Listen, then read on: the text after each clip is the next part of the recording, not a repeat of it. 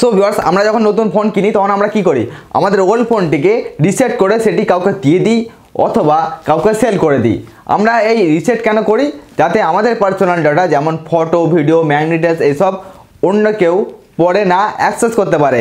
এই জন্যই আমরা আগের ফোনটিকে বা ওল্ড ফোনটিকে রিসেট করে থাকি। আপনারা আপনাদের ওল্ড ফোনটিকে যদি রিসেট করে ভাবেন যে অন্য কেউ আপনার পার্সোনাল ডাটা যেমন ফটো, ভিডিও এবং ব্যাঙ্ক ডিটেলস কেউ অ্যাক্সেস করতে পারবে না, তাহলে আপনি ভুল ভাবছেন। তো কিভাবে সেই নিয়ে আমার আজকে ভিডিও, তার জন্য ভিডিওটি লাস্ট পর্যন্ত দেখতে হবে। তো আপনারা দেখছেন টেকনিক্যাল আখনজি, আপনার সাথে আছি আমি মেহবুব। বেশি দেরি না করে আমাদের ভিডিও শুরু করা যাক।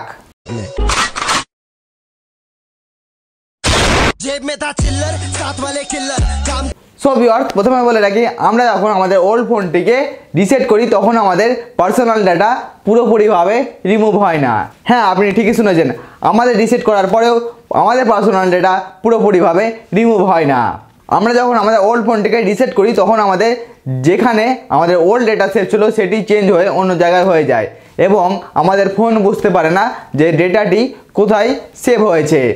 এবং এর ফলে কি হয়, আমাদের আগে কি ছিল, আগে অন্য একটি অ্যাড্রেসে সেভ ছিল এবং রিসেট করার পর অন্য একটি লোকেশনে সেভ হয়েছে, যার কারণে আমাদের ফোনে স্পেস তো পেয়ে যায়, কিন্তু আমাদের পার্সোনাল ডাটা, আমাদের ফটো, আমাদের ভিডিও, আমাদের ডকুমেন্টস পুরোপুরিভাবে রিমুভ হয় না। শুধুমাত্র ফোনের সঙ্গে এই ঘটনা ঘটে তা নয়, এসডি কার্ড, পেন ড্রাইভ এবং হার্ড ড্রাইভের সঙ্গেও সেম ঘটনা ঘটে থাকে। এবং যারা ভিডিওগ্রাফি নিয়ে কাজ করে, উইডিং করে বা বিবাহতে যারা ভিডিওগ্রাফি করে থাকে, তাদের ধরুন কোনো ডেটা ডিলিট হয়ে গেল, তারা কি করে, মার্কেটে বিভিন্ন হাইলি পেড রিকভারি সফটওয়্যার রয়েছে, তারা তাদের ডিলিট হয়ে যাওয়ার ডেটা এই রিকভারি সফটওয়্যারের মাধ্যমে রিকভার করে থাকে। সো ভিউয়ার্স, আপনি যখন আপনার ওল্ড ফোনটিকে রিসেট করে কাউকে দিয়ে দেবেন বা সেল করবেন, তখন আপনার পার্সোনাল ডাটা যে কেউ অ্যাক্সেস করতে পারে। তো আপনি আপনার পার্সোনাল ডাটা কিভাবে সিকিউর করবেন চলুন দেখে নিই।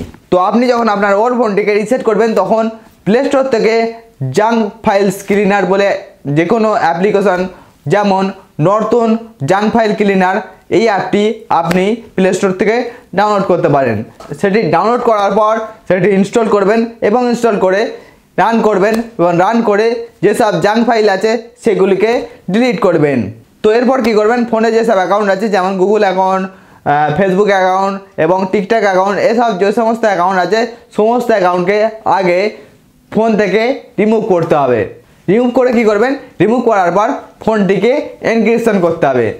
যদি আপনার অ্যান্ড্রয়েড ভার্সন খুবই পুরনো হয় তাহলে সেটিংয়ে গিয়ে ফোনটিকে এনক্রিপ্ট করতে হবে এবং আপনার অ্যান্ড্রয়েড ফোনের ভার্সন যদি একটু আপডেটেড হয় তাহলে আপনার ফোনের এনক্রিপশন অলরেডি অন আছে।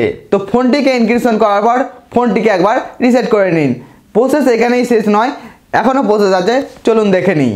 তো ফোনটিকে রিসেট ফ্যাক্টরি হয়ে গেলে এরপরে কি করবেন, এরপরে ফোনে কিছু জাঙ্ক ফাইল নিয়ে নেবেন, যেমন ইন্টারনেট থেকে ডাউনলোড করা কিছু মুভি, সং, ফটো, ভিডিও যেসব আছে সেগুলি ফোনে নিয়ে নেবেন। এবং এর ফলে কী হবে, আপনার ফোনটিতে যদি কেউ ডেটা অ্যাক্সেস করতে যায় তাহলে তার হাতে সেই ইন্টারনেট থেকে ডাউনলোড করা জাঙ্ক ফাইলগুলো তার হাতে আসবে, যে আপনার অরিজিনাল ফাইলগুলো ছিল সেগুলি অ্যাক্সেস করা খুবই তার পক্ষে টাফ হয়ে যাবে। অসম্ভব হবে না, কিন্তু টাফ হয়ে যাবে। যদি আপনি আরও সিকিউর করতে চান তাহলে এই প্রসেসটিকে আপনি আরও 2-3 বার রিপিট করতে পারেন।